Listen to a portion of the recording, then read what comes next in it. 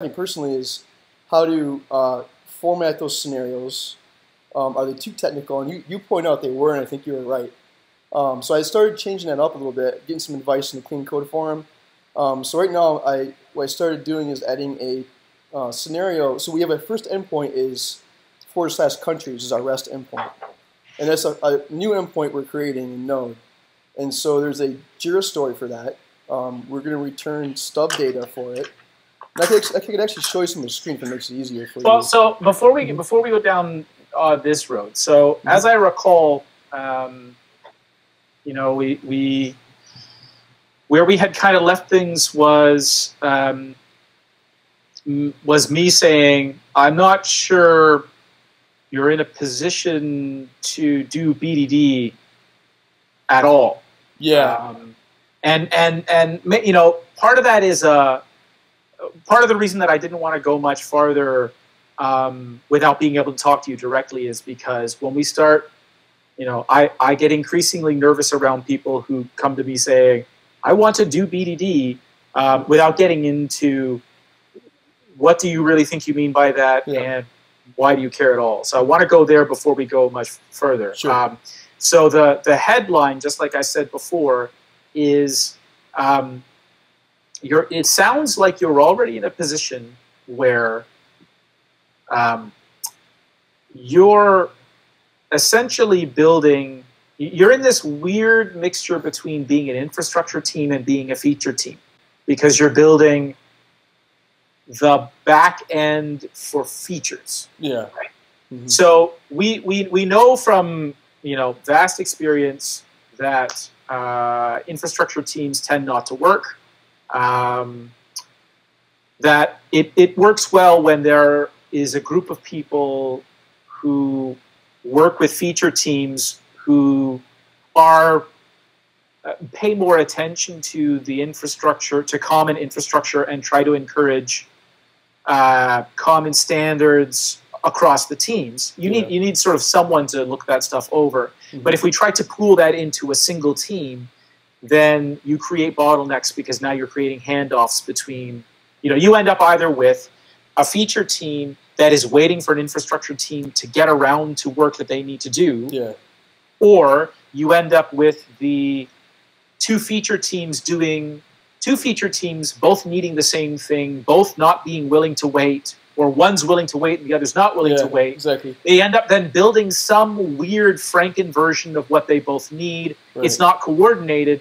And then even if they try to contribute that back to the infrastructure, the effort involved in cleaning and unifying that can actually be more than the effort to just support two different things. So that's, and it sounds, whenever I hear of sort of this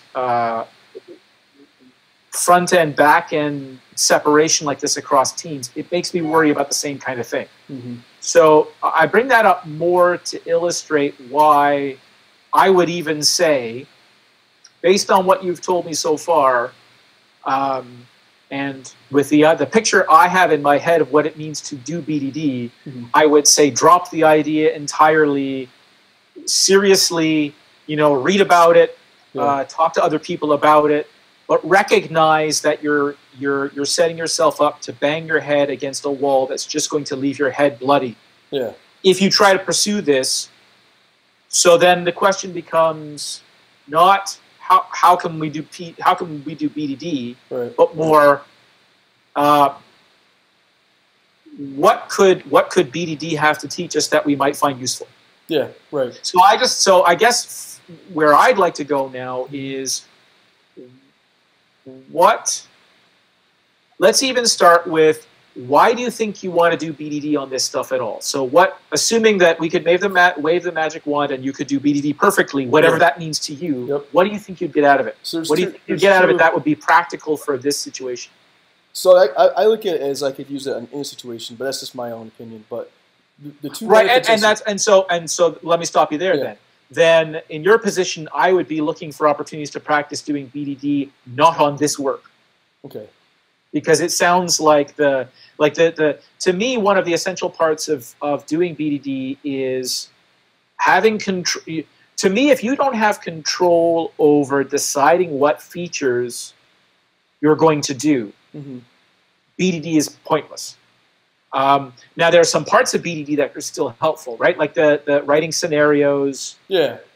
That stuff is always going to be helpful, but that's just testing. I mean, that's just ultimately the mechanics of that is exactly the same as writing tests for TDD. Just the purpose of those tests is slightly and that's different. what I gain a benefit from is having that higher layer of acceptance criteria in our stories. Right. So I think the one thing that I think you could probably benefit from BDD, and you don't even need to go BDD all the way to BDD to get this, is to make sure that to avoid the typical mistake of trying to use the same set of tests for both.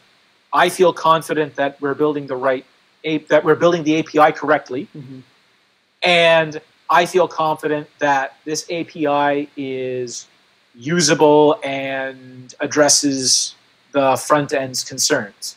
I think one of the ways that separating TDD and BDD in your head can help is to keep these two sets of tests separate.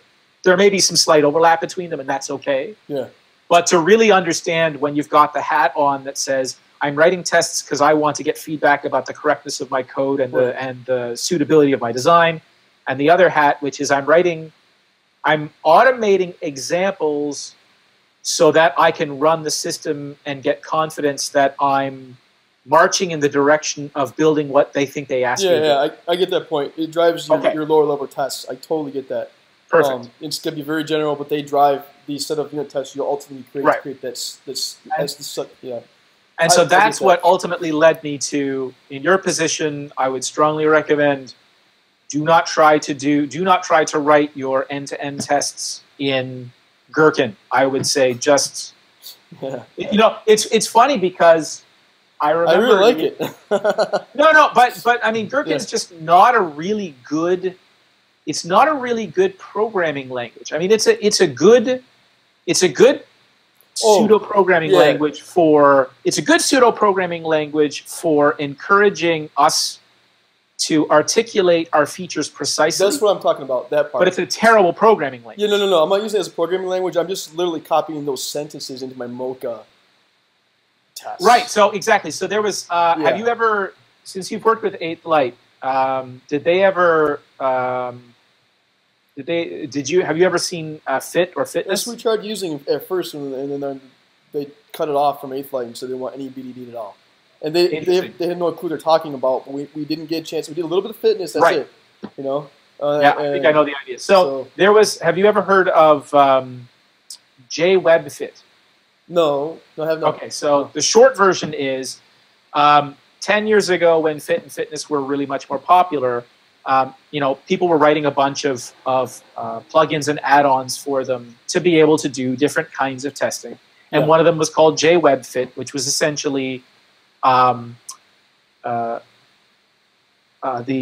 integration of an HTTP client that happened to be written in Java with the Java version of Fitness. And the idea was that you could write your test tables with HTTP client commands. Okay.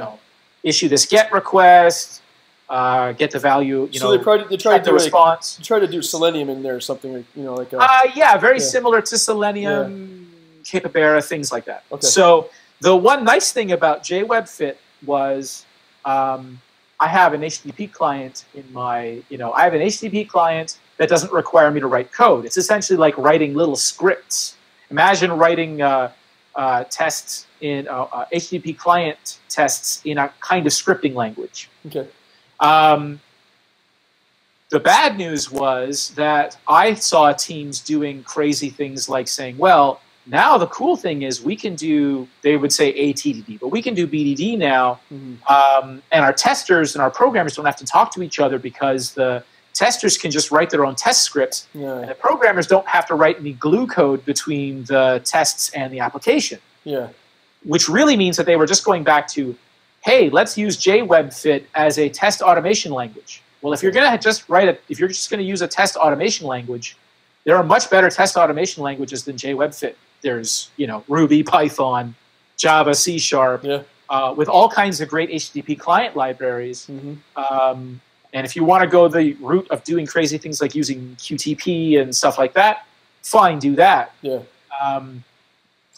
But I mean, that's kind of where I feel like what I saw from what you were telling me was I would put my energy on finding a platform that makes it really easy for you to write, that provides a really easy to use REST client. Yeah, I've found that. And then just write your end-to-end tests using that. And what you'll end up doing is if you remove duplication from those tests, you'll end up with this nice little library that's perfectly customized for your team working with them. It has the features you care about. You might end up, recreating something like HTML unit or HTTP unit or something like that. Are you talking about creating your own like REST service? Like, what do you mean specifically? Like, well, so if you just start with raw HTTP client and write tests, you're going to notice that there's patterns in the way that you write those tests. Some of those patterns will have to do with the fact that you're testing a REST API instead of a more generic web application. Okay. Some of those patterns will have to do with this is the way we organize our services. This is these are naming conventions we use in our URIs or in our parameter names or things like that. Right. So there'll be some duplication that comes from we're doing things RESTfully. There'll be some duplication from here are some conventions that we've developed as a group that go beyond REST but are the way we use REST, the way we use HTTP. Right. And what you'll end up with is instead of trying to reuse some high-level REST testing library that's based on how somebody else did things, you'll end up essentially creating a little, almost like a little DSL or a little, it doesn't have to be a DSL, but a little library that reflects, here's how we do things. Right. Okay. And so that's cool because you'll be able to detect when you're not adhering to your own conventions because the tests will be harder to write. Well, why is this test different from the last 27 of them? We're doing this new thing. Well, is this new thing something we want to do, or is this new thing at odds with how we've been doing it? And should we change the way we've been doing it, or is that just there's a new guy and he hasn't figured out how we do things yet, or we got an idea, we had an idea in our head, we forgot what our conventions were, maybe we want to go back to this, that kind of thing. So that's sort of my rough opinion about, based on what you've said so far, where I think you should go. Okay. So now, tell me what worries you about that, what you're concerned about, what you think you'd miss out on, why you think it's a bad idea, any of that kind of stuff, and see. Yeah. And that I think what my style is sort of that'll surface additional questions and weirdnesses, and we'll figure out what to do there. Sounds so, good. What do you think about all that? So I'm trying to be cognizant of the fact that I've got a friend who is really into BDD and he's very good at it. He runs a XP shop, and I'm trying to learn from him. Right, it's hard. You don't have anybody to learn from. So you can do it, but are you doing it right? And it matters to do it right to a certain degree, right? So, anyways, I don't want to over-test. So my layers below, my lower level tests, people have over-tested. You know that mistake, and that's why everybody's going back to BDD, higher level to drive your test down, more lean, right, and more focused to the business behavior. So I'm trying to. That's why I'm going to BDD is for two reasons. To scope my stores out, so I know I'm done. Right. And to scope my lower level tests to be what they really should be aimed for, which is behavior. So those are the two reasons I'm doing it.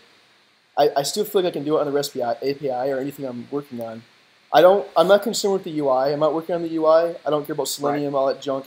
Right now, I just care about. I've got my contract. I'm using Koa.js, which is a Node, REST. It's just a Node web service, and I just want to test that outer contract that's being exposed.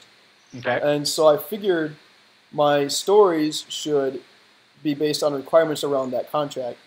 And those requirements I'm getting from is the web team when they want to get data from my API. So I'm trying to figure out how to create these scenarios for my stories. So I know I'm done, so I'm driving what they need. And that's the hard part. Yeah. So do you end up kind of in a situation where you and the UI team essentially have the same set of stories? So, because that's usually what happens, right? Yes. There's the UI team, or the two of you together are delivering the feature. Exactly what's going on. He's got. And so you have a single pipeline of stories, and essentially every story really comes down to Each of us works on our part of the story, Yep. and then we integrate them later. Yeah, we both have separate stories, but they're based on a component that we both create. He's creating the component on the web layer. I'm creating the data to get to him. Now, when you say we have separate stories, Right. are they as two line items in two different projects, but they logically represent the same bit of work? Because that's the typical pattern, right? We're kind of evolving that here with the Agile. We have a new Scrum Master. So his stories and they have two Scrum groups, and we've separated the web team from the backend team. Two different scrums, different groups. So they create their stories, and then we kind of get together and talk about it. Like, okay, you're creating this web component to list something on your website in React. And I'm like, okay, well, you need this data. All right, I'm going to create this story. Kind of a similar title, and maybe I have in there something about the API in the story title. So we kind of work off those two things. Right, but it sounds like it's really, so is it, what makes it different from just being two different views of the same piece of work, right? So there's, you know, because this is one of the classic, you know, user story problems that goes way back is, you know, splitting stories, splitting features into, we end up splitting every feature into, you know, one task for the UI part, one task for the database part, one task for the domain layer part, one task for the documentation part, one task for the testing part. The only difference is, the only difference is that instead what you have is one task for the UI team's part of the work and one task for the backend team's part of the work. So yeah, but we separate them into stories though. Like, so I'm a big component on small stories. So like I don't like but to me, I can't call those stories, and the reason I can't call them stories is because you can't deliver either one without the other. True or false? It's true. Okay, so then to me, I can't use the term story to refer to those. If you can't deliver either of those parts independently, then to me they're not stories. Now, if it turns out that you know, the company decides, hey, you know what, the application we're building isn't selling all that well, but customers are telling us that they want to be able to reuse our back-end services, then you could imagine the company saying, hey, let's re-envision this project, drop all the UI stuff, and just expose APIs. And now all of a sudden, those become stories because your product is now the API instead of the application. Yeah, so if you expose API then becomes the feature. Well, now, the only reason I bring this up, it's not that I necessarily care that you use the term story correctly. Yeah. But this is one of the, there's lots of stuff out there written about how to do stories that doesn't apply very well to what you're describing using the word story. That's the only reason I care. Okay. Because I'm worried that you're going to read a bunch of stuff about BDD, you're going to try to apply it to this situation, and because you're thinking of these things as stories, even though they don't really fit the mold of what a story should be, then you're going to end up, then it's essentially you're trying to use karate principles to fire a gun. Doesn't work. Yeah, so when you say my situation, you mean, again, you mean code-wise or organization-wise? Well, in this case, it's organization-wise because we're talking about, to me, the story is the feature that the backend and UI work together to produce. I don't know if there's other stuff, but at least these two, right? Yeah. So in the situation you're describing, what usually happens is somebody's responsible for trying to express what we want as stories. Right. I'm not even worried about how well they do that now. Right, okay. Then, because we've decided that there are two teams, a decision I don't necessarily support. I'd rather have to go too, yeah. Right. So then, because we've decided to do that, it's like we split every story into two tasks. Yeah. One task is the UI team's part, and the other task is the backend team's part. Right. And then within, so now your team now has just a bunch of tasks, which is do the backend part of story 1, story 2, story 3, story 4. Yep. And then you figure out how to get that work done. The reason that I don't call those stories is you can't as easily do things like negotiate the scope of those things, you can't negotiate the scope of your services with customers. Yeah. Because if the UI team builds this much of it and you only build that much of it, right, you're behind. Right. Yeah, actually, whatever it is, whichever of the two teams builds less determines how big the story is. Determines how much we can actually deliver. Right, exactly. They can arbitrarily decide. Right now. Yes. They can arbitrarily limit what we can build. Correct. And so that's one of the things we are limiting them by trying to do this BDD when they're not doing BDD and they're trying to build more components. Then we're ready to deliver. Well, so then there's the difference in philosophy, right? So in trying to do BDD in your situation, probably to me boils down more to, hey UI team, let's you and us work together. Slice the feature down into the smallest useful part. Mm-hmm. You build your section, we'll build our section, and then we'll integrate. Mm-hmm. That's the sense in which you guys can do BDD. Yeah, we are doing that. We're very small. Break it down as small as we can. Work on those.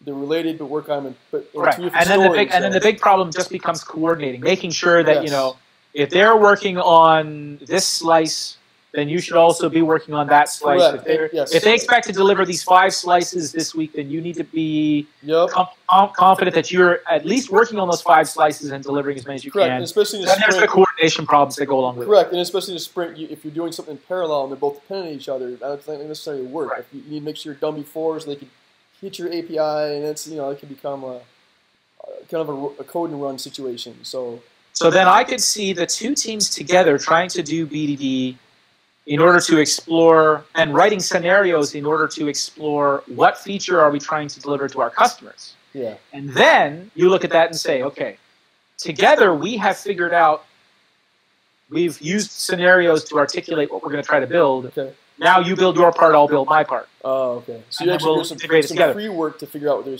requirements, kind of. Say that again? You're doing some work up front to kind of figure out the requirements or what you actually want to build, the feature. Well, not so much up front, but more that you can't do BDD on your part of the story any more than they can do BDD on their part of the story.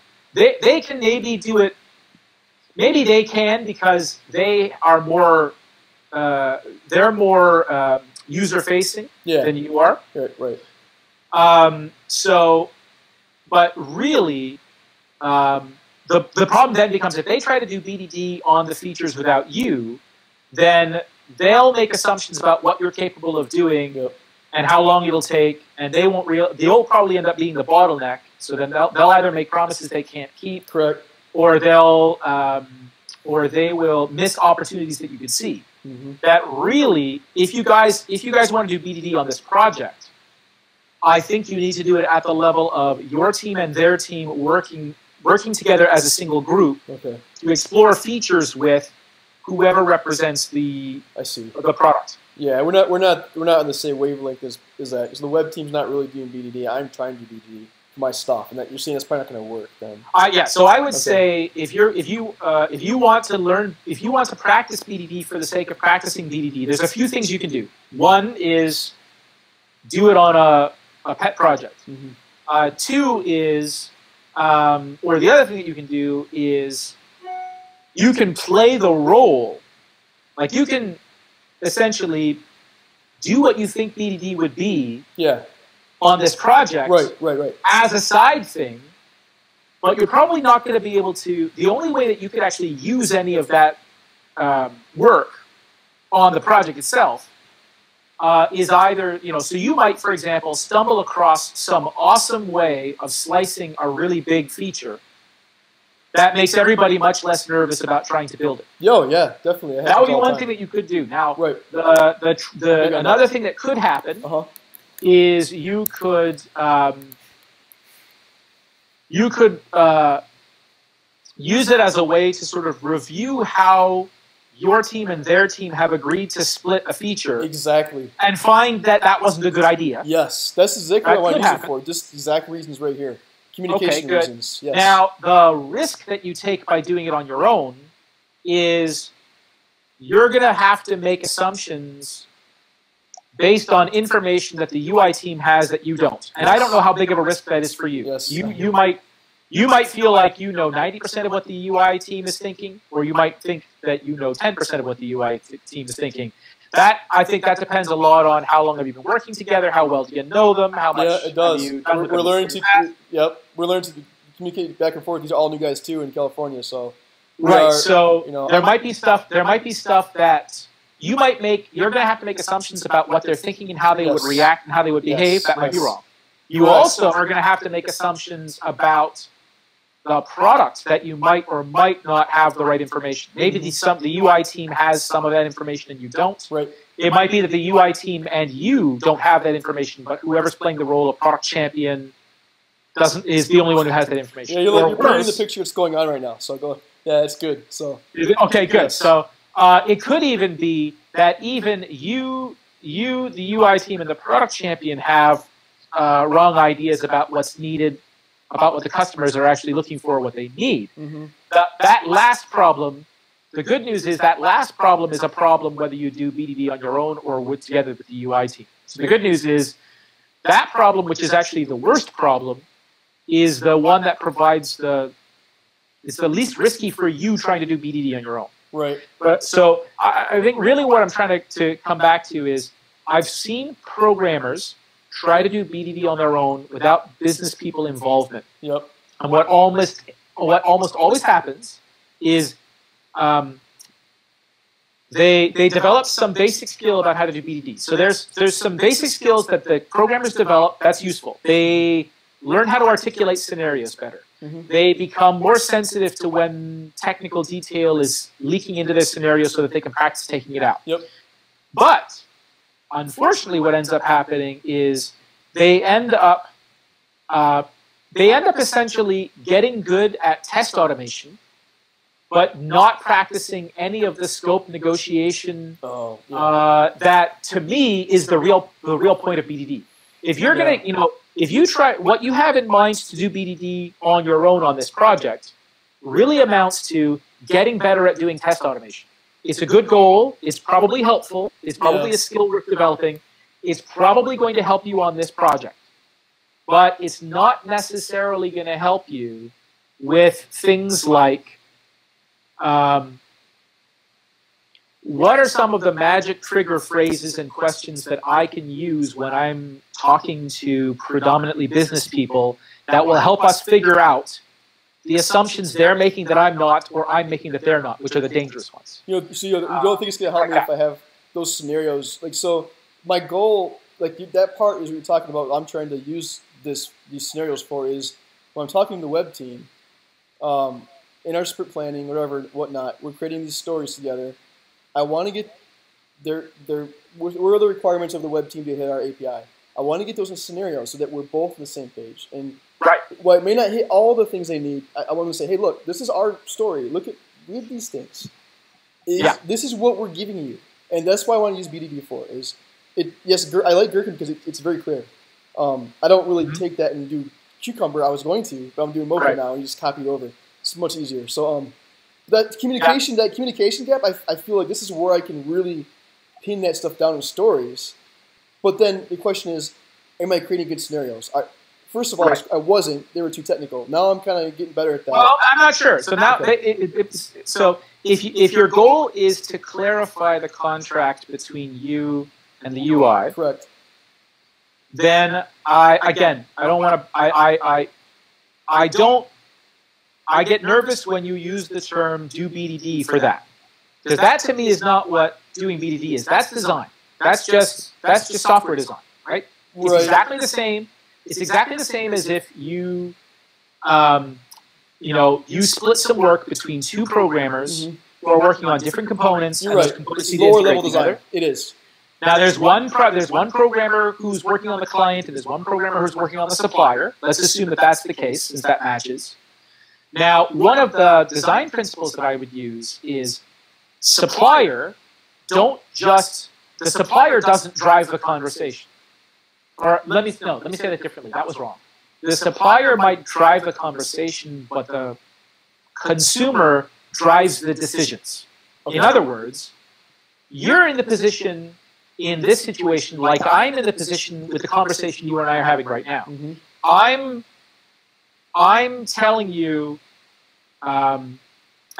I'm essentially trying to draw details out of you so that I can build up my understanding of how to help you. Correct. Okay. In order to do that, what I'm doing is I'm taking a little bit of information from you. I'm making some guesses about what that means. I'm giving you those guesses, and I'm using your reactions to tell me whether I'm on the right track or not. Right? And I'm being a very good listener, and I want to butt in, but I'm not yet. Right. So the more that I feel like I'm on the right track, okay, then that validates my picture of what's happening, yeah. And then I can use that to help figure out what I should be doing, what I should be suggesting to you. Yeah, it works well. And to me, this isn't so the style of conversation. Even if we did this with the contract between the piece of software you're trying to write and the part that you want me to write, this isn't doing BDD as far as I'm concerned. This is doing software design. Okay. This is me as the supplier asking you a bunch of questions about what you think you need, simultaneously doing two things. Trying to get at the essence of what you need so that we can minimize how much we build. Right. And making a bunch of guesses articulating to you the picture that's forming in my mind so that you can poke holes in it. My goal is that you're going to tell me where I've got it wrong, okay. And then I'm going to, when I've got something wrong, try to drive towards the smallest thing that could possibly be right. Okay. To me, that's just software design. Okay. Yes. And it feels like that's what. It sounds like that's what you want to do. Yes, it is. With these folks, it is. That you're essentially so the sense in which you're doing BDD, the part of BDD that you're doing, is you're negotiating scope by constantly saying, here's this, okay, based on what you've told me so far, here is the simplest thing I could think of that we could possibly build. Would that be enough? Correct, exactly. So to me, that's the part of BDD that you're doing. Yes, it is. That's what I want to do. Yes. And to me, that's software design. Okay. That's an aspect of BDD. Okay. And again, so where Gherkin I think helps is using Gherkin to write down what you think you. So every time you write down a Gherkin scenario, it's like you're drafting an agreement. It's like you're saying, yeah. Based on the conversation we've had in the last 20 minutes, here's what I think we're agreeing to. This is what you're delivering. And then saying, what am I missing? You know, is there anything big missing here? Exactly. Yes. You started here. Would that be okay? Mm-hmm. And and by the way, it would be cool if we could scratch that out and that out. Yes, that's exactly what I'm using Gherkin for. Exactly. Okay, now I'm perfect. With you. That's what I'm trying to drive to, because it removes chaos, and it also gives us a scope to work with and an agreement to work with. That's the smallest possible thing we can build. Totally is what I want to do. So where I think that Gherkin would be the most helpful then would be in trying to articulate along with the UI team what scenarios are we building for the customers, and then to take those scenarios and say, okay,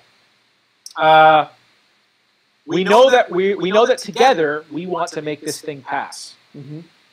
Now, based on the structure of the teams, what that probably means is, in a way, this becomes, if you automated this as a test, you would automate it through the UI, and then it would pass when the UI and the backend have integrated together correctly. Oh, okay. And that would be your way of knowing UI team plus backend team together actually have a working scenario that's a step towards finishing that feature. And is that the proper way to do BDD? I mean, so I don't really care about integration tests. Ultimately, yes. I mean, in so much as there is a proper way. Right. Ultimately, yes. But so for me, I don't care about that top portion for integration testing. I just care about my scope. So then when you have, where I could see if I'm working on your team, what I would expect to happen is we would look at that scenario and then say, okay, we need to make some assumptions about what part of this the UI team is going to do and what part of this we're going to do.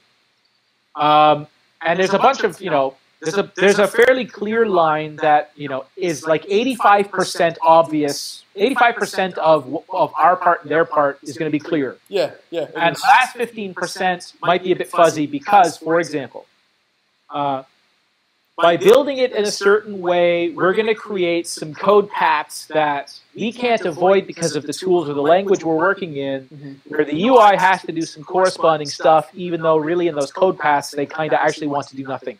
Like we might need to throw some exceptions because of a framework we're using, and we just need the UI to catch those exceptions. Okay. Or we might need the UI to just say, well, we're going to let those exceptions bubble up to a one of those we're sorry our website's having trouble. Yeah, that's their responsibility is to deal with that kind of stuff, not our API. Well, right. So one of the risks is that things like that will fall through the cracks because of the way we've divided things up. Okay. And that is the only thing that would make me care about putting the two things together to run an end-to-end scenario. Right. Now, as we do more and more of these similar kinds of features, over time, you'll learn the kinds of things that the UI team tends to do, the kinds of decisions the UI team tends to make that affects your design. I see. Okay. The UI team will learn the kinds of decisions that you tend to make that affects their part of the design. Right. Then you'll start having conversations like, hey, let's look at this story. Now, somebody on the UI team will say, well, I assume because you're going to be using blah, blah, blah framework, which is going to force you to do blah, blah, blah stupid thing, we're going to have to do blah, blah, blah stupid thing to compensate, right? Yep. Are we going to have to do that again this time? And you'll say, yeah, unfortunately we will. Okay, cool. That part's really clear. Okay. But then we're back to what do we use to express the contract between their code and our code? Yes. Yeah.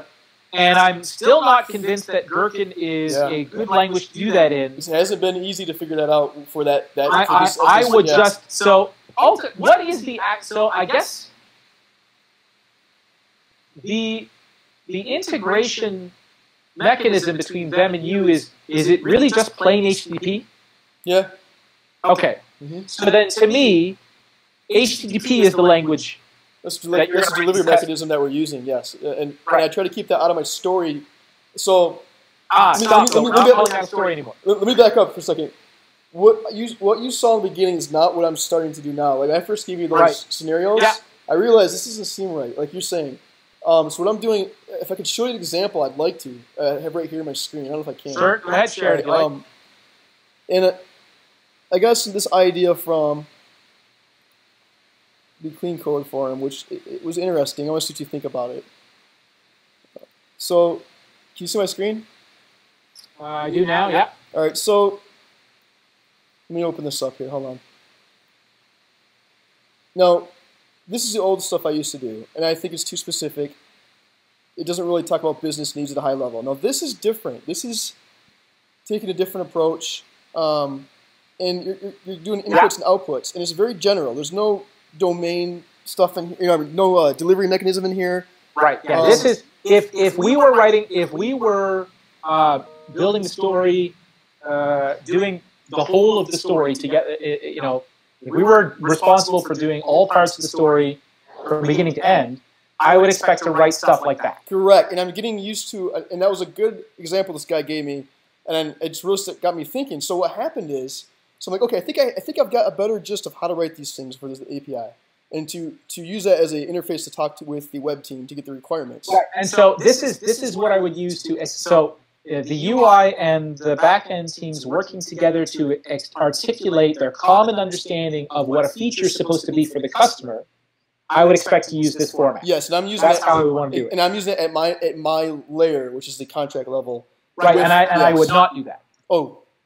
In fact, if you go back up to what you were doing before, in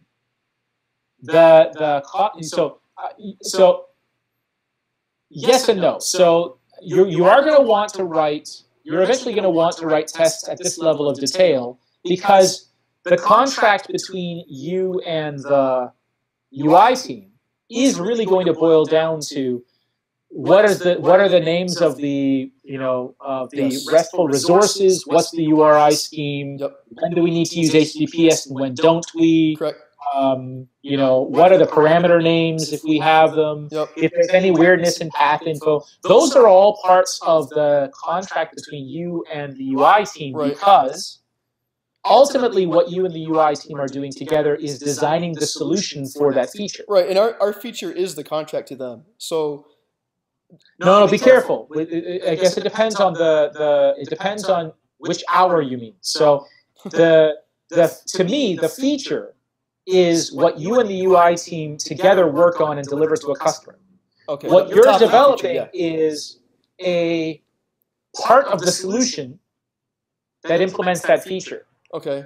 But you're not implementing features as far as I can tell. Oh, so you're reviewing a more top-level feature. There's no sub-layer feature. I wouldn't call that a feature unless you're also treating your API as a standalone product.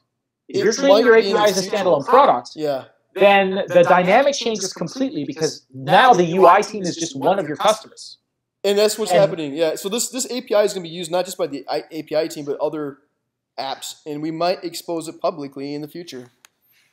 That's what they say, at least. But so then at that point, okay, now that makes a big difference. It is standalone for sure. It's a reusable search data API, basically, that we can hopefully reuse and keep generic enough to reuse across all our apps. So that when you start having customers who aren't this UI team, yes, it's a concern of mine. Then that's the point at which, well, see, still it seems to me that what you end up with at that point is you're building a toolkit, not an application. And again, building a toolkit is fundamentally different from building an application. You can't, building a toolkit, like building a framework, the design, what's the term I'm thinking of? The sort of the design ethic is completeness and minimalism. Whereas, in other words, your completeness is important in an API or a toolkit. In other words, if you expose, you have to be able to round out anything that you build based on any way that anyone might ever choose to use it. Yeah, as far as you can right. possibly Which we aren't thinking about right now, and I'm trying to get people to say, hey, we need to think about this in our architecture too. It's always a thing in the back of your mind. Right, because one of the shortcuts that makes BDD work is being able to take advantage of the fact that you are building a feature for a specific customer, or you're building software for a specific feature, and being able to make all kinds of simplifying decisions and being able to build incomplete things as long as they work. That's really what makes BDD. That's what makes BDD effective, and what makes BDD more than just incrementally pumping out features is the idea that I can take advantage of my close relationship with the customer we can agree to build something that's incomplete, but whatever you build works. And in my case, I can't build something incomplete. It has to work. Right. Right. So that's, to me, why I would the aspect of BDD that you would focus on, the BDD philosophy part that you focus on, is minimalism. Is trying to build in your case, trying to build whatever you build with, say, the fewest RESTful resources possible. Right. And so, and that don't take on a new resource unless people are absolutely damn sure that you absolutely need it now. And whatever resources you expose, you need to make sure, because you're building a toolkit, if you're going to build it so that people can use it in other situations, then you can't just make the UI team's scenarios pass, but you have to then think about, if I expose this aspect of a resource, what are all the ways it could possibly be used? Yes. And so that's the sense in which you'd be exploring. And you don't want to have an API that's coupled to their use cases. What if you're returning something, an ID they want, but the rest of the world doesn't give a crap about? Right. Their features, their stories become inspiration for you, but they're not the project plan. What they are is that's maybe where you would draw ideas for what part of the API to build next, or for some feature of the API that isn't just the basic resources, or for a relationship between resources that you didn't think of, or especially in the case of REST, for discovering a relationship resource that you wouldn't have thought of before. Yeah, when and you were that thinking of stuff's more just the pieces domain on their own. logic stuff. So I decided I wanted to abstract that kind of stuff out into its own API, basically. You know, when you start getting that deep into stuff where you have relationships and rules, I don't want that to be muddying my simple search REST. Right, you want to do the bare minimum of that you can absolutely get away with, and maybe zero. Yep. Yep. And so if you're going to think of the REST API as being its own product, yes, I do. Then you might use a small group of Gherkin scenarios. A small group of scenarios, possibly written in Gherkin, as a way to help ground your design choices, as a way of sort of doing a sanity check that you're not just building stuff for the hell of it. Yep. But that the stuff that you're building, that you at least understand one business use of the stuff that you're building. Yes. It's a way of sort of it's not doing BDD, but more using scenarios as a way to make sure that you haven't just run off onto your own little island. You've hit the nail on the head. That's exactly what I'm trying to do. Yeah, okay. That's the part of BDD I'm trying to use. So then, to my advantage. So here's what I would say. When it comes to clarifying the contract between the UI team and you guys, between the UI, I'm going to stop saying the teams now. When it comes time to clarify the contract between the UI and your backend services, there's no BDD there as far as I can tell. That's just test automation and software design. You're doing tests, you're using tests to clarify your understanding of the contract, to check that the picture in their head of the part that they need to do matches the picture in your head of what they need to do. Yes. To show them, here's what we intend to do, so you don't have to do these parts, and when we put them together, they'll just work. There's no BDD here yet. The BDD part comes in, the part of BDD that is going to help you is in every so often, you're going to want to look, especially when it comes time to say, work on a new resource. So somebody says, I think now's a good time for us to add a new resource.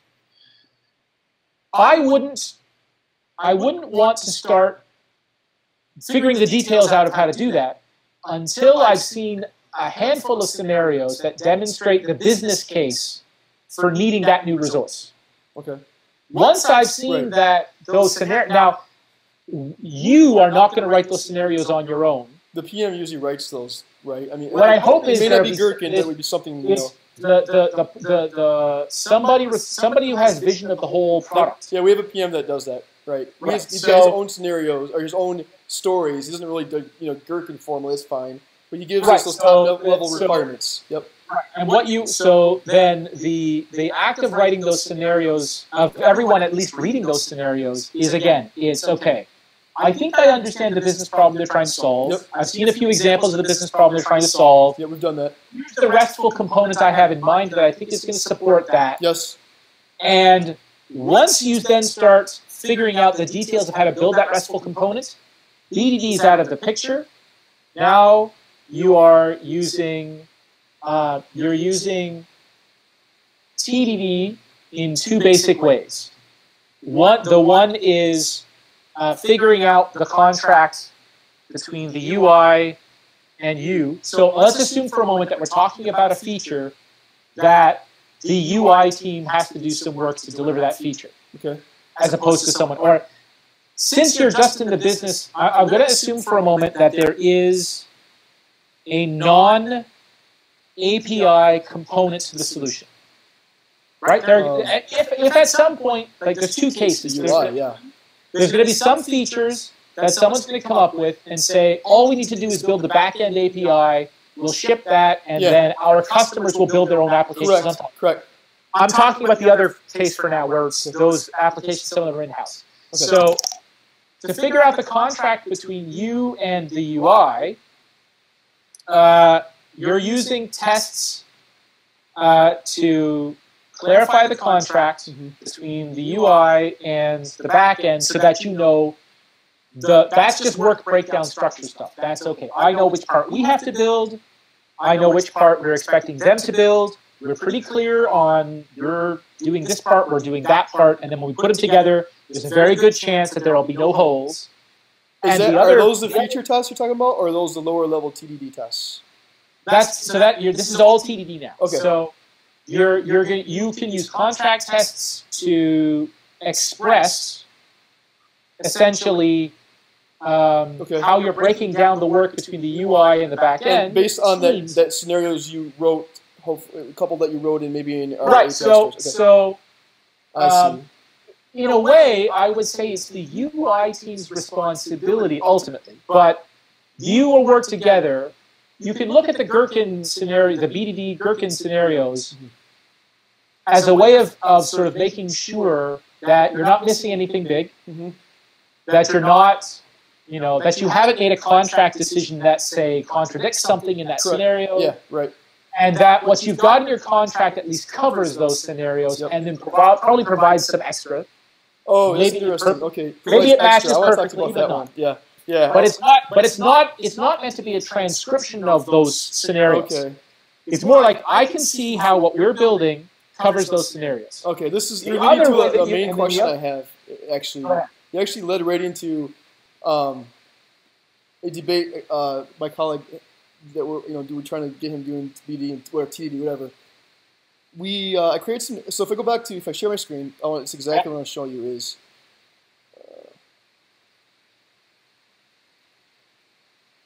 I can give you a concrete example of what we're debating about, which is what happened to my browser here. Okay, which is going back to the new way I was trying to define those, and his big thing was this scenario. He's like, "Why do you? That would be a lower level test, wouldn't it be?" I'm like, "No, it's still a requirement because." How do you know what as a business requirement, if it's not found, how do you know what the behavior should be when it comes back? You can assume that the user might think, oh, it's going to be null, but should we send a message? Should we not send a message Exactly. back? So the style of test matches what I would expect you to do for your scenarios, but the scope of the test doesn't. Okay. The scope of the test, that looks like, now, Jim Shore has talked about customer unit tests, right? That there are some business rules that are of importance to a non-technical stakeholder. Yes, which he argues is this one right here. Right, which is the happy path. Yep. That we can implement those with, say, a single module. And we're going to plug that module into an application to make that module actually do something in the application. But ultimately, there are some parts of the system that either because they're very detailed or because they're very simple, things like calculating tax and shipping costs or calculating approval decision, implementing approval decision trees, things like that. These are things that the customer cares about, the non-technical person cares about. But I don't have to run an end-to-end test to show that I've implemented that stuff correctly. I could use their business rules and implement them directly in a C# object, let's say. And so what I might do is I might take their tests and instead of take their scenarios, and instead of plugging them into the application and running the entire application end to end to check my implementation of their policies, I might just connect them directly. And so that's a case where you have tests that look like this. The scope looks small, but the business significance of the tests is obvious. In these tests, so the scope of these tests is okay, but the business significance is totally not there. Like I don't see any, why the hell do I care about whether there are a list of countries? My immediate reaction when I look at these scenarios is, why do we care about the list of countries? What's the good business reason to do that? For me, it's the inputs, outputs, which are the requirements of the API. Like they expect to get an output of a list of something from our contract. which to me right. is And to me that sounds like again, if this is an API that we're shipping as part of a toolkit that people are going to use to build their own applications, cool. Yeah. But if our goal is to support a particular application or a small number of applications that are all in-house, for example, then to me, I would just write these tests directly in a programming language in a testing library, and okay. Now, these would be lower level tests to you. Table. So these would be lower level tests to you, basically. Yeah, these seem like this seems like an object level implementation detail kind of test. Yeah. Well, this is the debate we're having right now. Is I felt like we should have. When I watched one of your videos, I was first BDD to TDD. I thought you did something like this, where I think Uncle Bob mentioned it as, and other people, whoever, came up with this primary course use case and extension courses of the use case. So what I thought was, this is the primary course. This is the happy path. We're getting no problems. We get what we want back, which is a list of countries. But I said, what about the other situations? I guess they're called extension courses, where you get nothing back. It's not an error, but you get nothing back. What do you want to do with that? So, assuming that this was the scope of test that you wanted to write, absolutely. I mean, those tests are the bare minimum of what I would expect. I would expect is, since we're talking about countries, a list of countries with some filters, then I would expect 0, 1, many at least as your three tests. Mm-hmm. No, I have no quarrel at all with the number of tests. Okay. I have no quarrel at all with the tests look pretty complete, but it seems to me that they're not scenarios unless providing a list of countries is your product. You get what I mean? That's how I view it as. I view our API as a product. And so that, to me, these are requirements. Who are the customers other than this UI team? The callers of our API. Who are they? Right now it's just the web team. Right now it's the web team. It could be other people later. Okay, so if you want to treat your product as a product, that's fine, but then you need, like I said, this goes back to what I said earlier. There's a fundamental difference between building an application and building a toolkit or framework. And when you're building a toolkit or framework, you can't, the kinds of BDD-style scope negotiation that you can do in an application is not the kind of stuff that you can do in a framework. When you're building a framework or a library, your focus is not on doing the minimum thing to make one customer happy. It's on making sure that whatever you do is complete enough so that any customer who might ever pick it up won't be surprised by it. That's a fundamental difference in the way you approach the product. And the kind of stuff, when you read about BDD, when you read stuff from Dan North, Liz Keogh, Chris Matz, the 8Flight guys, whoever, the style of BDD that they're talking about, 99% of it has to do with essentially custom application discovery. Okay. Is not how to design a framework. It's not how to design a toolkit. And that to me, that big difference is, I think, the source of a lot of your confusion. It is. Because you're reading a bunch of stuff that sounds like good advice until you try to use it in your situation. Yeah, my situation is different. Yeah, you never see videos out there or articles talking about how to or if to use BDD for my situation. They talk about the application. And I'll be frank. I've never been able to put my finger on this difference before. You've made this clear to me. It's hard in this conversation that a lot of what we talk about as the point of BDD, and I'm very much like I'm very much I'm definitely in a lot in what's the phrase I'm looking for? My style here is a lot like the style of people like Liz Keogh, like Jeff Patton. Our goal is to avoid running away, building a bunch of software, and hoping that some subset of it solves their problem. That's the typical way that a lot of people build applications. Right. And what they end up doing is they end up building, that's how you end up with the chaos report findings, 64% of features are hardly or never used. I know that's the bullshit study, but go with it for a moment. Right. I mean, the idea behind that study is true. We do find out when we build an application for a specific client or for maybe a handful of clients, what almost always ends up happening is we look back and we think, oh, if we had only had a crystal ball, we would have built this 20% of it, and that would have delivered 90% of the revenue, and that would be much better. Yep. When you're shipping a framework or a toolkit, you're literally doing the exact opposite of that.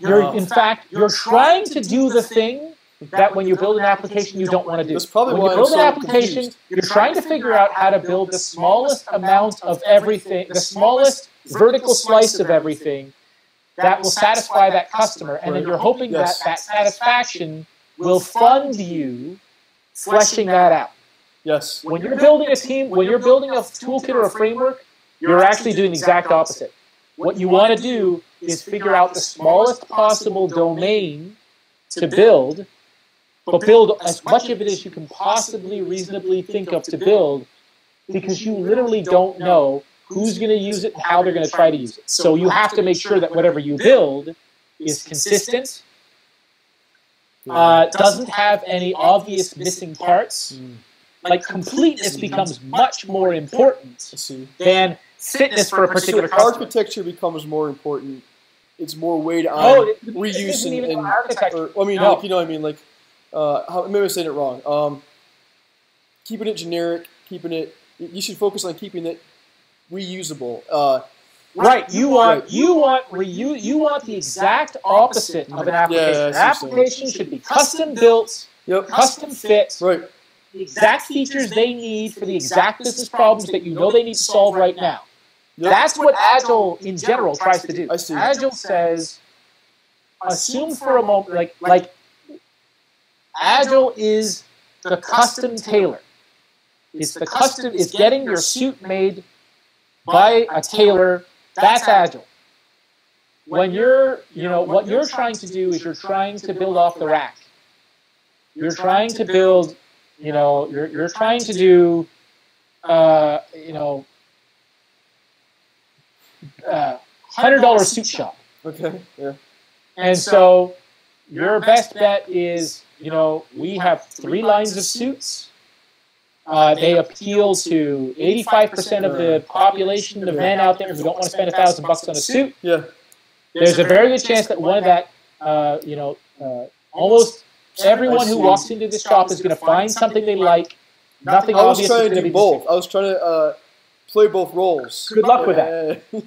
Yeah, so that's why my scenarios were so hard to think about.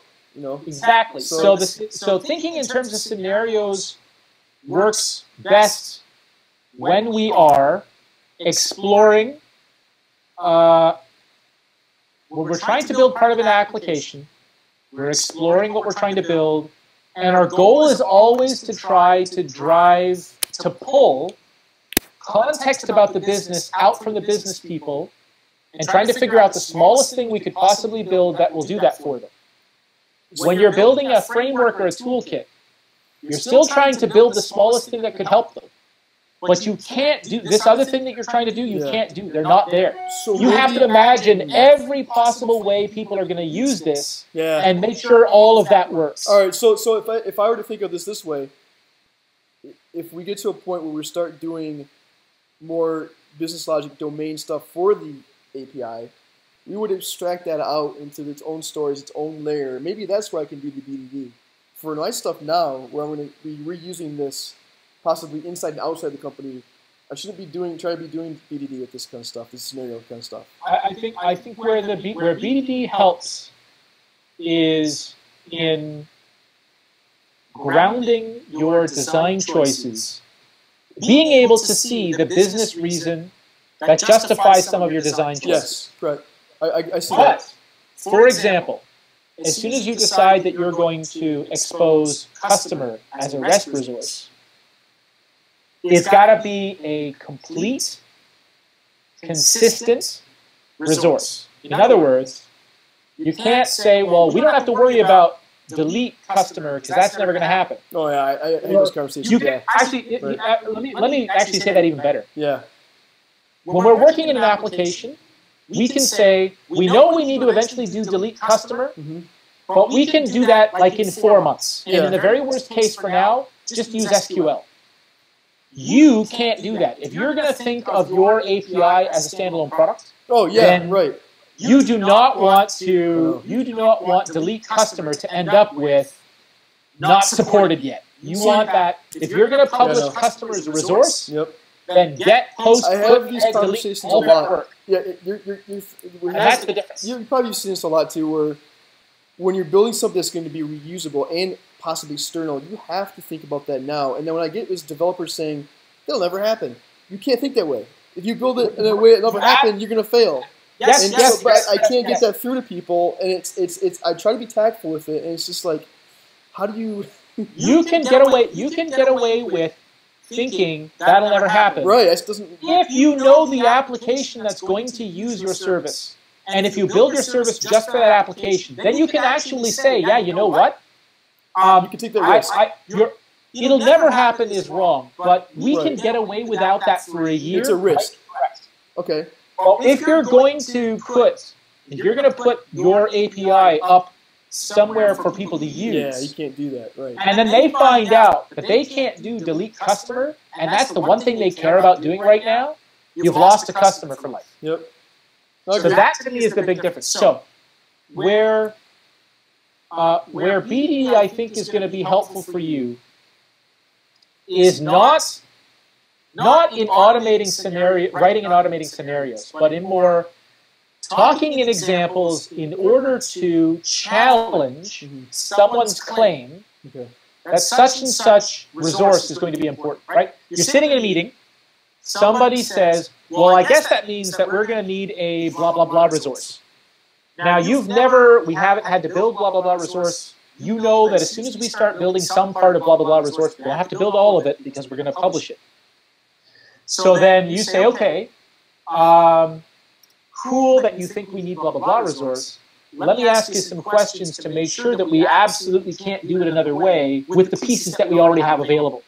Because if I build this part of blah, blah, blah resource for you, that's okay, but then we can never publish that as part of our published API until we build the rest of it, until we build all of get, post, put, head, delete, until we make sure that it works, that the whole thing works perfectly.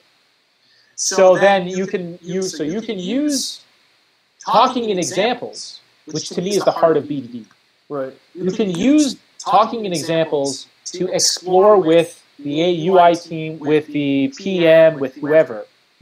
Okay, why do you think you need this new resource? Why are you so sure that there's no combination of existing resources that could do the job?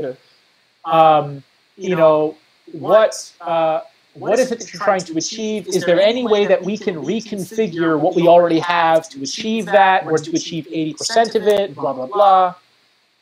Your goal there is you can use that as a technique to push back on to challenge the claim that we need that new resource. Because you know that as soon as you sign up to build that new resource, you have two choices. One is, we build just enough of that resource to satisfy this one application for now, and we yell really loudly at everyone else to make sure they understand that this is not ready for publication. That's what I've been doing, man. Every sprint, I'm like, this is not ready. This is, we're not solid yet either, Or you say, okay, we can do that, but I'm letting you know that we're going to have to do this much to make your UI happy. Then we're going to have to do this much to get that resource to the point where it can be added to the published API. And if we're doing that, that means that we're not working on that next new thing. Now, here's where things might actually work in your favor. There are going to be some cases where the UI is going to have to do more work than you. And if that's true, if they have to do 3 weeks of worth of work and your piece is only a week, that's 2 weeks where you can get a jump start on that stuff that you need to make that new resource part of your publishable API. And maybe you can get it done and maybe you can't. Right. But it gets you thinking about it, though. But then there might be some situations where the UI is really simple and the back end is, for some reason, complicated. Maybe you're integrating some new third-party service you've never dealt with before. Well, it happens a lot. Or you're integrating some legacy API that sucks ass. In which case you then say, look, guys, I'm just letting you know. We're the bottleneck. We're going to cut to the bone. This is not going to be part of the published API. I don't care how much you beg. I'm not signing off on that. Because we still have to do this much to get to the point where get, put, post, head, delete all work. So obviously there's no answer to this one, but how do you tell the business that? I mean, you're sprints, you try to tell them that, you're just like, what are you, nuts? Like, what are you talking about? Like, we got to get this done, it's chaotic, It's not an agile corporation yet. Here's what we know we can do. Here's what we know we can't do. Here's what we think we might be able to do.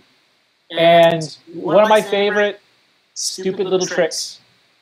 If somebody starts to, eventually you'll end up in a situation where you'll say, we're not going to be able to do X. Yeah. You're going to say, but I need you to do X. Usually what's understood is I need you to do X by Friday, by July, whatever it is. And you say, that's not going to happen. Right. You hope that they understand that you're not sandbagging and that the conversation ends there. The next level of the conversation is, I really need you to do X by Y, and you eventually just look at them and say, I don't know how to do X by Y. Now, the trick there is, I don't know how to do X is much harder to argue with than X is not going to happen. Right. Yes. Because I might still have it in my head that you know how to do it, but you're holding out on me. That's awesome. Say, I don't know how to do it. Then it's harder for them. Now, well, plus it covers more conversation, which might be a good thing for both parties. Right. Now it's okay. What do you know how to do? Why don't you know how to do this? Is there anything I can do to help you? Is there any way you could learn how to do it in time? Blah blah blah. That's awesome. Those could be good. Now, so that's like that's the first level. Now, the nuclear option, the conversation stopper, is so invariably you'll end up in some. So I hope the other person understands how reasonable you're being and stops the conversation. But sometimes they'll push because they're desperate, and they'll say, they'll say things like, "Well, you should know how to do that." You just keep always saying, I honestly wish I knew how to do it, and I'm telling you I don't, and I'm sorry about that. You know what's funny? I think our new DBA does this technique. Now that I realize it, he seems to get out of these conversations, and I don't even realize how he does until you told me. Right. Now, so there's a little bit more, right? So then the next level is for them to say things like, you're supposed to know. They say things like, you're supposed to know how to do this, and you can just keep saying, look, I'm sorry, I don't. If they get angry, then you can say, look, I'm sorry that I don't know how to do this. I really wish I knew how to do this because I want to help you, but I can't. I promise you, if I knew how to do this, I would. I'm even happy to work with you to replace myself with someone who knows how to do this. But if I knew how to do that, we would be doing that already. Finally, now even at that point, if there are some people who don't even get, like at that point, a reasonable person will say to themselves, this guy's on my side, there's nothing more I can do here. But there's still going to be one unreasonable person somewhere who's going to insist. And this is where you bring out the nuclear option. And you just look at them and you say, okay, I need you to speak Estonian by Thursday. And just have them, like, using this particular, by the way, make sure that you know that they don't speak Estonian or Finnish. Right, yeah. So pick another language. But, like, I need you to speak Hindi by Thursday. And just have them kind of go, what are you talking about? And you say, look, I desperately need you to speak Hindi by Thursday. And get them to say, but I don't speak. Look, you don't understand. If you don't speak Hindi by Thursday, it's going to cost me like $13.2 million. I've made promises to people who are going to break my legs. If you can't speak Hindi by Thursday, man, you're going to be responsible for killing me. if you can't speak Hindi by Thursday, So what happens? They either laugh and then stop talking. get them to say, nothing you say or do, nothing you threaten me with, no amount of crying, no amount of anything is going to make me speak Hindi by Thursday. Yeah. Right, and no amount of crying, threatening, yelling is going to make me know how to deliver this thing by next Thursday. I'm awesome. Sorry. Yeah, I like it. Didn't you write a blog post about that? I think I read something that I you don't know wrote. if I ever wrote that down. I've one. used it in a bunch of places, but I've never really. I could swear you had something, maybe not, but Maybe. So there's there's a point at which you just kind of have to say, no. I used to say. Yeah, but the way I do is abrasive. No. Yeah, exactly. No. Yes. And it was actually Dale Emery. It was Dale Emery who taught me the power of I don't know how to do that, because that turns the conversation from we're enemies to we're on the same side and we're both screwed. Okay, that's cool. I like right? it. To me, that's a huge that on its own should work for 95% of people. Right, should, yeah. Most reasonable people say, look, this dude's on my side, we're screwed together. It's not you're screwed, buddy. It's I don't know how to do this, we're screwed together. And that's one of them. And the other one is, well, and this is what I've heard a million times the last month or so. Well, you're going to build that. Isn't this, you can just reuse it and add it on, to this and that. You can reuse the same thing real quick, and, it's a simple thing for the next thing. They don't understand that, no, it's not always reusable or simple. And how do you... Well, the answer to that is maybe. we can take that with you if you want, maybe. And that, again, the difficult thing about you building an API, which is eventually going to be a published API, is that you do actually, it then becomes your job to do that. It then becomes your job to, but that's a different design style entirely now. You have to focus your energy, like if I based on this conversation, the one thing that I'm going to suggest to you that you need to learn about is context-independent design. That is, to me, going to be the most important thing. Have you read Growing Object-Oriented Software Guided by Tests? I think I started, but I didn't really get into it. No. That goes to the top of your list. Was context? When you say context, what? Context-independent design. Okay. So here, let me give you the basic. The basic basics. So, why does everybody say reuse? Why does everybody say that reusability doesn't work? They say reusability doesn't work because people don't tend to build software to be reusable. How do you build stuff to be reusable? Well, reusable means can be used by many different people in many different situations. Well, situation and context mean the same thing in this case. So, how do you build stuff that can be used in... How do you increase the likelihood that code can be used in a different context? Well, the less it knows about its current context, the more likely it could be used in other contexts. So that's just literally the words. That's just what the definition of those words. There's nothing.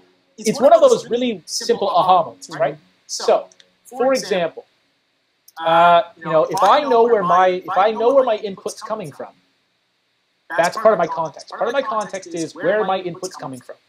If I know where my input's coming from, then in order to use me in a different situation, you have to design the way that you provide the input in the same way as the way I get my input now, because I have something in my code that makes an assumption about where my input's coming from. Why? Why not just say, my input comes from a function parameter, and I don't care where that data comes from. It just, if you want to use me, you have to pass me data into that function parameter. In through a constructor parameter, in through a module parameter, whatever. That's making me less aware of my context. Right. The simplest way to make me less dependent on my context is instead of me knowing where my dependencies come from, I simply say, here's what I need to do my job, I don't care where it comes from. So is that like just injection, right, pretty much? So dependency injection, one of the goals of dependency injection is context independent. Oh, yeah, I've used that a lot, so yeah. It's reducing the number of things that the code knows about its environment. Yeah, I get that part of it totally. It increases the number of environments in which you can run. Yep. When you're building a toolkit or a framework, that becomes the fundamental if you want to call it architecture, the fundamental architecture principle becomes context independence. Does that lead you to plugin architecture then in that case? Right. So you probably end up with very pluggable architecture. You probably end up, and the pluggable part of it, you probably end up with dependencies on extremely abstract concepts. You probably end up, and that's, again, another way that you make things more reusable is to minimize the number of details they depend on. So again, that's another way of saying context independence. Yeah, that's another way of, that's, to me, reusable really boils down to, I know the fewest details about how I'm going to be used, and I depend on the fewest details of the things I need to get my job done. Yeah. Yep. And the more details I know about, the more I rely on my context, and the harder it is to reuse me. Okay. So the opposite is probably going to be true. To make me easier to reuse, you have to make me know less about, so make things depend on me instead of me depending on things. And when I have to depend on things, let me depend on the most abstract thing possible. Yeah, okay, that makes sense. Okay. So that's, and again, that's the exact opposite of the typical story slicing kind of approach, which is actually trying to make the most assumptions you can about how things are going to be used so that you can find the shortest shortcut. I don't have to build I don't have to build something that solves this generic problem. I just have to build something that solves the small part of that problem that you have right now. Right, okay. And that's where BDD is the most powerful, is in helping us figure out what is the smallest part of that generic problem that absolutely needs solving right now. Let's solve that first, and then we'll use that solution. We'll try to live with that solution for a while. Then we'll figure out what missing parts are the most urgent and build those next. Okay. And then live with that for a while and figure out which missing parts are urgent and build those next. Okay, yeah. And that is not the approach for building a framework or a toolkit. Okay, yeah, it makes sense. So that, I think, is really the big thing. Okay, cool. Yeah, dude, this was awesome conversation. I appreciate it. Awesome for me, too, because you're helping me articulate something that I've kind of known but not had the occasion to really think through. Yeah, this has been just amazing. So I really appreciate it. It's really no problem. So just like I told you before before you booked this. So I have been recording this. That's fun. I'm not going to use it as is or anything, but this is probably going to be fertile ground for some. Hey, you gave me the advice. That's no problem. Like that, so I'm probably going to do that. Sure, help other people. So. And I'll probably end up taking the concepts and using it in some training. Yeah, totally. In the future. Totally. So what you can do is obviously use whatever part of this is actually going to help you in your day job, blah blah blah. And I'm curious to see what the next level of questions are going to be. Yeah, so then go back to the JBrains experience, pump some more questions. Got a few things to try, that's for sure. So okay. Absolutely. All right. Well, thanks. Appreciate your time. So you got it, man. All right. All right. Have a good afternoon. You too.